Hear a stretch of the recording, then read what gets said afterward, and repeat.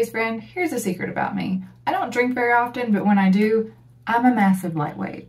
I figured the safe and responsible thing to do as this ship's captain is to lock myself out of the ship controls if my head isn't clear enough to operate it. We're going to do that using an alcohol sensor and a touch sensor, both of which typically come in basic sensor kits. The MQ3 alcohol sensor is a 4-pin heat-driven gas sensor module. It detects gases like alcohol or ethanol and can also be used to detect smoke.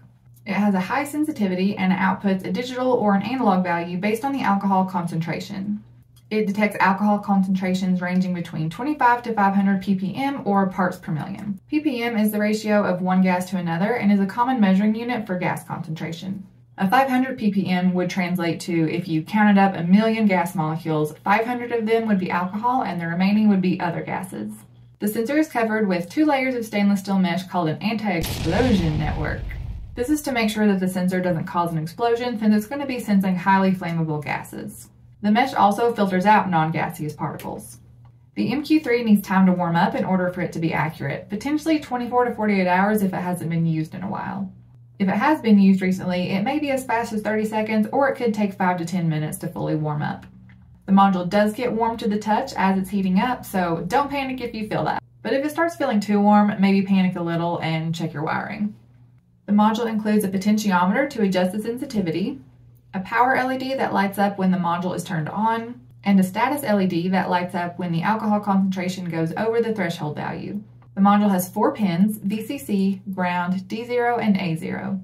D0 indicates the presence of alcohol. It reads low when the alcohol concentration exceeds the threshold value, which is set by the potentiometer.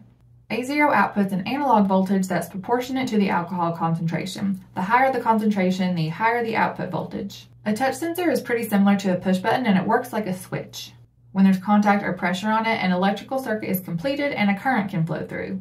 The signal pin outputs low when it's not being touched and high when it is. Touch sensors are pretty straightforward, so the first project we're going to do is just to see how the alcohol sensor works. We can use this sensor to detect if there's any alcohol clouds around us. There really is a giant cloud of alcohol about 6,500 light years from Earth in a region called W3OH. It has a little bit of ethyl alcohol in it, but it's mostly made of methyl alcohol. According to phys.org, there is some really cool astrophysics happening with it. Because of the abundance of similar simple molecules, adding a bit of energy to the mix can lead to a stimulated emission of light known as an astrophysical maser. This stands for microwave amplification by stimulated emission of radiation. When this happens with visible light, we call it a laser. Triggering an astrophysical maser requires the right conditions. You need a type of molecule with strong emission lines, such as methyl alcohol molecules. You also need them to be fairly concentrated so that stimulated photons can hit other molecules to cause a cascade. These conditions are perfect in a methyl alcohol cloud. You also need an energy source like protostars while they're heating up. Good old W3OH has the exact conditions because the methyl cloud is surrounding a stellar nursery. We first invented masers in the 1950s and thought they were completely human created, but now thanks to this region of space with a methyl cloud, we know that they're actually a natural occurrence. Okay, we should stop geeking out about space and return to work. We're going to do 2 projects, one just to see how the alcohol sensor works, and then in the second one we'll add in the touch sensor. We need 9 jumper wires, 7 of them male to female, the touch sensor, the alcohol sensor, and the breadboard. Connect VCC to the positive sign on the power rail, ground to the negative sign on the power rail, A0 on the sensor to A0 on the Arduino, and D0 to pin 2. For the touch sensor, do the same thing with the VCC and ground pins, and connect the S pin to pin 7 on the Arduino. Finally, connect a jumper wire from the positive sign on the power rail to 5V, and one from the negative sign to ground. Alcohol A is the analog pin and alcohol D is the digital pin. We are going to set those to A0 and 2 and then set them both as inputs, as well as turn on the serial monitor. Under void loop, we're reading in the state of both of those pins and then setting them to an alcohol dig and an alcohol and variable. Then we're just going to print out both of those values. When there's no alcohol present, the analog value hangs out around 225. As for the digital value, it's going to read low or 0 when the alcohol concentration exceeds the threshold value. So we're starting off with analog readings in the 200s and a digital reading of 1. Let's test the sensor using some isopropyl alcohol.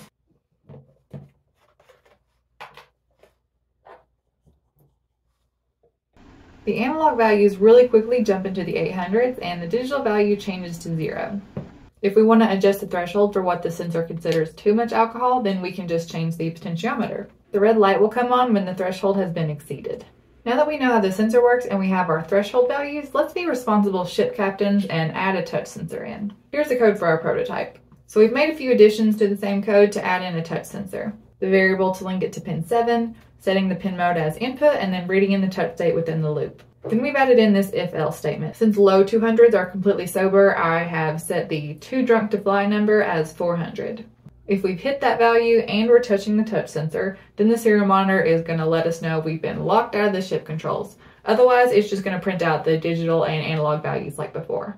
So with no alcohol detected, we're still in the high 100s or low 200s, and the digital value is a 1. We can touch the touch sensor.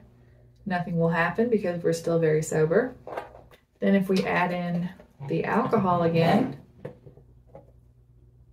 we jump up to over 800. The digital value is a 0, but we're still good. We're not touching anything. Touch the touch sensor, and now we're in trouble. Well, I would call that a very adult and responsible project to check off of our to-do list. But unprofessional space pirate, you say, what if there's an emergency and we've locked ourselves out of the ship controls? Well, to that I say, that's a problem for future us.